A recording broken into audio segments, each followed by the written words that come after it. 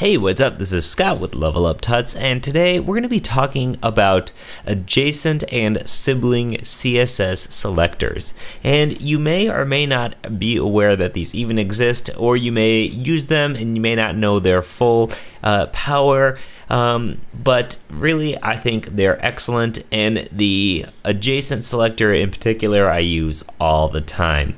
In fact, the adjacent selector and the Sibling Selector are both compatible with IE7 and up, Firefox, Chrome, Safari, and Opera, so you shouldn't really have any trouble using them on your projects, unless of course you need to for some reason to support IE6, but I don't think people are really supporting IE6 anymore. So to get into it, we're actually going to first do the Adjacent Selector. Now, what the Adjacent Selector does is it styles something, or it applies the styles to something immediately following something else.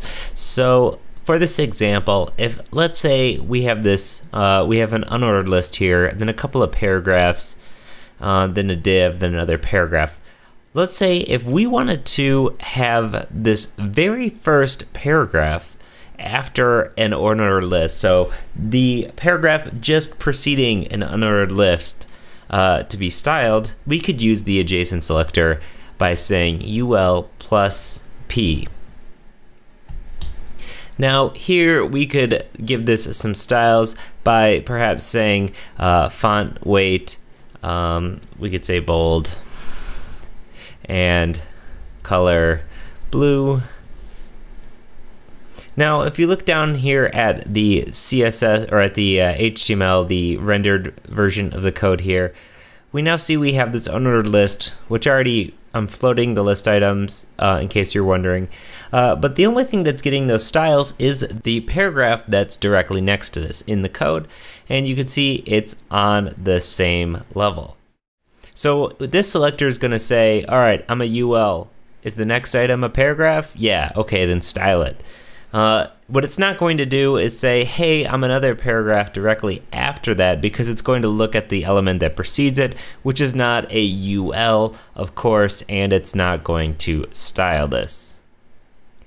Now, also, it's not going to style anything inside of something, so if you put a paragraph inside of a div, and then you were to say div p, notice how it's this this bottom text here that's getting the styling, and not, of course, the paragraph within the div. Now, what are some ways you could use this? Well, I use this all the time in, let's say I have a navigation, and I want the list items to be spaced apart. Now, you've probably done this before, and maybe on your list items, you could have just said, margin right 20 pixels or something here, and now of course they each have a margin right of 20 pixels, but what's weird about that is this last item is still gonna have a margin right of 20 pixels, and if you need this to fit inside of an area or something, it's just sort of weird. Like, you shouldn't actually have this extra space at the end of here. So one way I really like to use the selector, I'm gonna go ahead and get rid of this, is to say li plus li, and then right here we can say margin left, and now we can say 20 pixels. So what's going on here is that it's going to look for any li that immediately follows an li and give it a margin left of 20 pixels. What that's doing is it's saying, okay, first list item, are you following an li? No. Second list item, you following an li? Yes.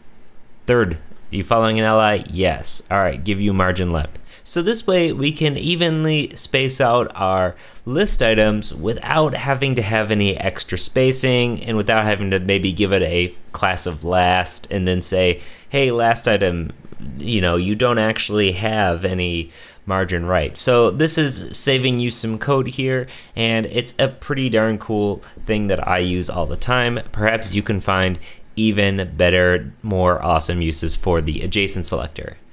Okay, so next up is the Sibling Selector. Now the Sibling Selector is really similar to the Adjacent Selector. However, what this However, what the sibling selector does is actually broader. It looks for every paragraph that's after a UL on the same level. So check this out. If we had the same sort of code we had before and we said a UL and then the sibling selector is the tilde, so on it's the key that's next to the number 1 if you do shift, and then we say paragraph, right? And we did font weight bold and color blue, like that, right? So now you'll notice that every single paragraph, because it's on the same level as this UL and immediately follow, well, and not immediately, and following it is going to be blue. Now let's actually name this one inside, and what I'm going to do is put this paragraph inside of the div. Now what's funny here is that even though this is a paragraph tag after a UL, it is not count for this because it's not on the same level. It's not a sibling of it, it's a child of a sibling. So now it's important to notice that while this is broad, what it doesn't do is it doesn't go backwards. So if we were to say any paragraph that is after a div, essentially, you'll notice that only this bottom paragraph, of course, gets styling because this isn't just looking for any paragraph or something like that. It needs, of course, to be preceded by a div. So this is the sibling selector. It allows you to select siblings, and this is the adjacent sibling selector, and it allows you to select the adjacent siblings. So try these out, experiment with them. By all means, use them. They're supported. So check it out and see exactly how they can help you today. So as always, this is Scott with Level Up Tuts. If you have any questions or comments, please comment on the video or hit us up on Facebook or Twitter.